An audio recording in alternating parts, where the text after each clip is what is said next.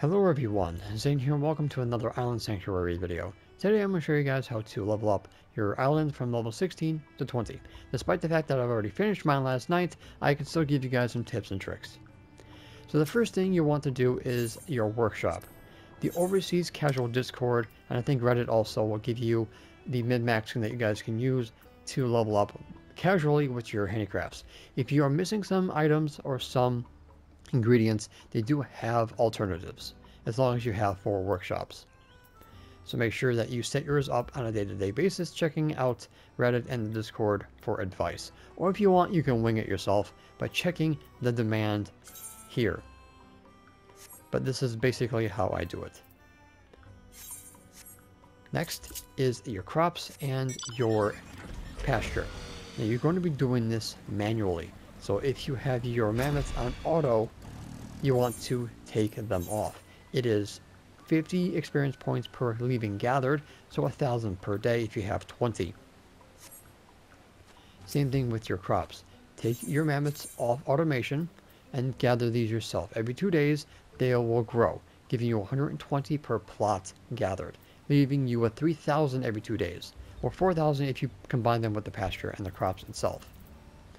Okay, so that is going to be your option 2. Obviously the handicrafts, and this is going to be on a day-by-day basis, so there you go. The next thing is, of course, gathering yourself. This is 10 points per items gathered. So this section here by the river is going to be option 1. Option 2, which is probably the most fastest way, is the summit up here at rank 10. You get flying. By the sea is option 4 or 3. By the beach is option 4, and then if you are past level 16, option 5 is going to be in the mother lode area here. Alright, so I'll take you guys over there and show you the route that I took to gather my experience points. Alright, so here we are at section number 1. This is X18.1, Y17.9.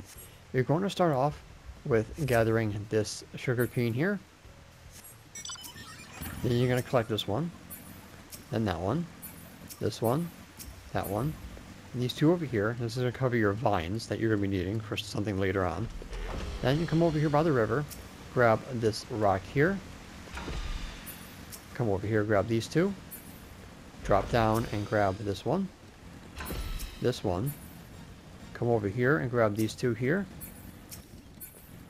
Then you're going to pop up here, grab these 2. The tree, because you're going to be needing the branches from this. Come over here, grab these 3 or 4 sugar cane here, and then hop back over here and start over again. So this is going to give you the vines, this is going to give you the ores for the bait, and also the sticks for the bait as well. That's something I'm going to be doing a little bit later. So that is option 1. Next is going to be the summit. So on the summit here, this is the fastest and best way to gather experience points, is you're going to start with this section here, and then you're going to go clockwise. Go to this one, this one, this one, this one. This one back here, come back and get this one, this one, this one, this rock, and then start over again from here. Alright, so this is the option 2, and the best way to gather experience points is by gathering itself. Okay, it's 100 per cycle, so you need about 10 cycles to get 1,000 experience points each. Alright, so that's going to be option number 2. Option 3, which is going to be the beach area, this is where you're going to get most of your hemp. So you want to start here at X29.8, Y26.4. Grab this guava plant here. Then you're going to come over here and grab this one. If you want, you can grab the palm tree there as well. Then on your way this way, you're going to grab this palm tree and the guava plant here. Then you're going to grab this one. Grab this one. This one's next. Come over here, grab the tree. Over here, the other plant. Then you come over here, grab this plant here. Come out here and grab this one and the 2 trees if you like. The mound over here is optional as well. And if you want rock salt, you can come over to this cave here, which is completely optional. Grab these here, and then travel all the way back to spot 1 and then rotate all over again. So you're going to be needing a lot of hemp and of course rock salt. So that is going to be option 3. Option 4, like I said, is going to be under the water of coral sands. So you're going to start with this seaweed tangle here, because you'll be needing the laver. Then you're going to come to the coral here, then come out here to the seaweed. Then you're going to make your round to this one, this coral here, over to here. There's 2 on top of this rock if you want to grab those, but it's not necessary. Come to this tangle here. This one's next. Then you're going to make your way to this one, over to this one, grab this seaweed here.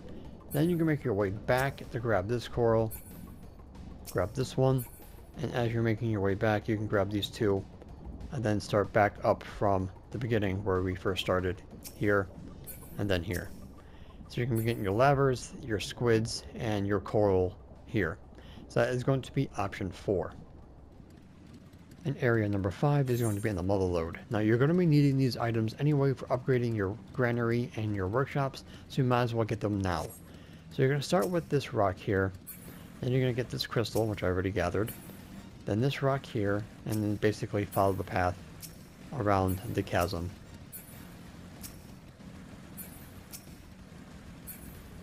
Just like this. And then start from the beginning. Okay? So, in order to get the mother lode unlocked, you must talk to the furball in the cozy cabin to get the bestest mammoth-sized building tools and to unearth the mother lode, which is going to be this wall right here that you're going to examine. After you get this unlocked, you're going to be getting the crystal formations. Why? Because they will give you the hawk-eyed sand.